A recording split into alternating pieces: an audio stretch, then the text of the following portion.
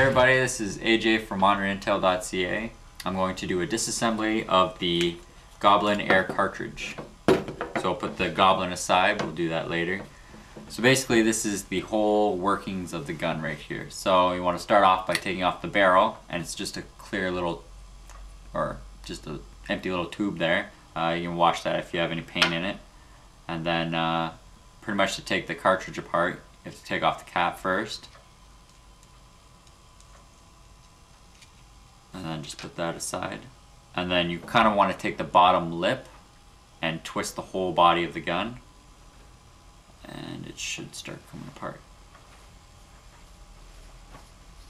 And you'll see that I've started. And it pops right off. Now there isn't any O-rings inside there, but there's O-rings on the outside where it'll hold the barrel in. And there's one at the top there. So go ahead and oil those ones. And this is pretty much just one spring and then the gas pipe regulator type of thingamajigger. And this thing has two O-rings at the bottom here.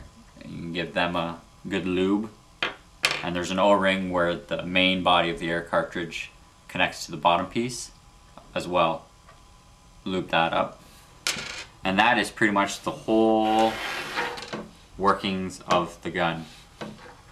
And that is all the parts, and with the little parts kit, it's pretty much just a whole O-ring kit. And this O-ring kit pretty much does 4 different air cartridges, so you have enough here for 4. So from there you can just do it in reverse order. Take it so that the O-rings are down and put it in the bottom of it.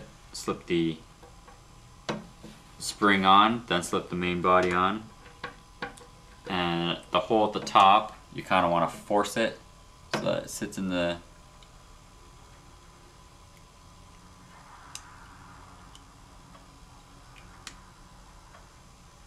and then you kind of want to force it down while screwing at the same time.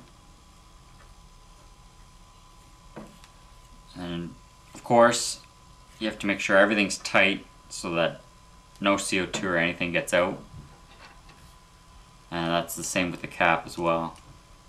You can put the cap back on.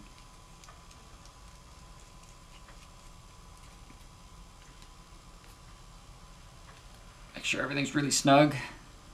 And of course, after every assembly and disassembly, you'll want to test to make sure that everything's working properly. So gas it up, fire it, and then you're pretty much good to go. And that's a disassembly, a complete disassembly of the paintball Goblin solo air cartridge.